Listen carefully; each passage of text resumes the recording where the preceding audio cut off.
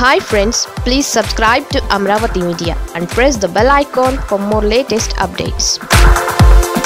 చంద్రబాబుకు Sabbam Hari జలక్ good bye చెప్పేసినట్లేనా? Telugu Desam party అధికారంలో ఉండగా రెచ్చిపోయిన నేత ఇప్పుడు పూర్తిగా సైలెంట్ అయిపోయారు.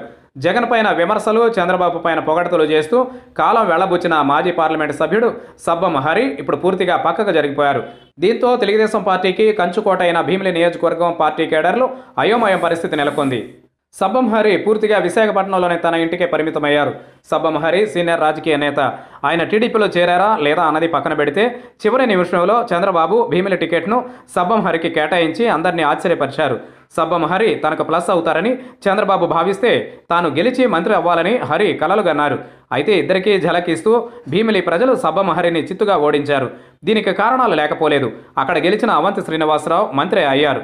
భీమిలి నియోజకవర్గం తెలుగుదేశం పార్టీకి కంచుకోట వంటిది.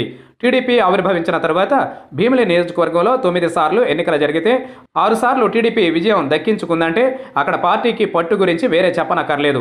2014 ఎన్నికల్లో ఇక్కడి నుంచి గంటా శ్రీనివాసరావు విజయం సాధించారు.